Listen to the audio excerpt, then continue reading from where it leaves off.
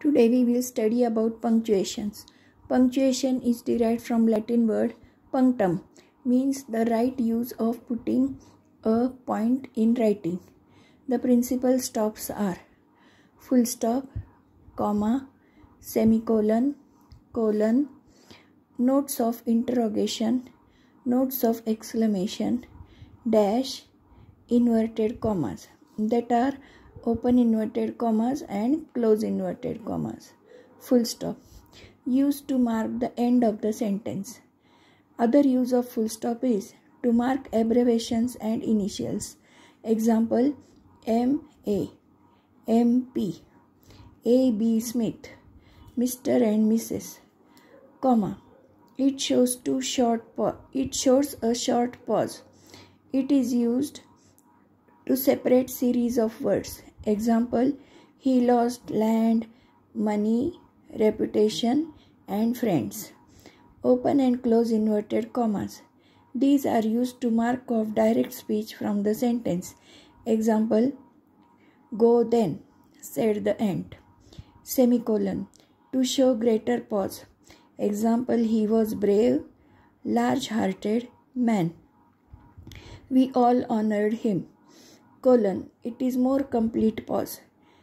Example, reading makes a man full man, writing makes an exact man, speaking a ready man.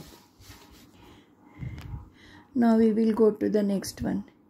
Note of interrogation, used for questions. Example, have you seen him? Note of exclamation, used in sentences showing sudden emotion. Example, oh dear. Dash, to show change of thought. Example, my husband was alive, but why lament the past? Apostrophe, used to show omission of a letter or letters. Example, do not, it is written as don't.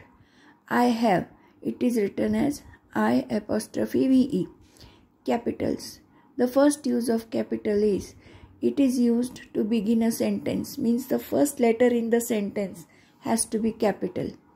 Other use of capital is to begin each fresh line of the poetry, to begin proper nouns and adjectives derived from them.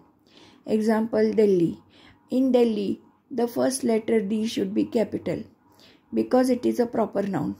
And Rama. In Rama, R should be capital to indicate the deity.